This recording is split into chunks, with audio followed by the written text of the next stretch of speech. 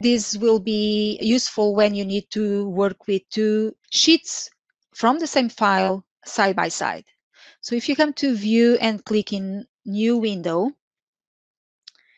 you see here how I got number 2 after the name of the file, and now I have two windows for the same file. Selecting one of them and pressing Windows key and right arrow, I get to choose what from my other application windows I want to use. In this case, I want to use this other sheet. And now I can work with both sheets. Control plus. So I'm selecting that one. Let me select this one also to do a little bit of zoom. Maybe let me fix the toolbar in both so it looks the same. It's easier for us to navigate like that. So I have the first sheet with my commissions information and the second sheet with the sales information.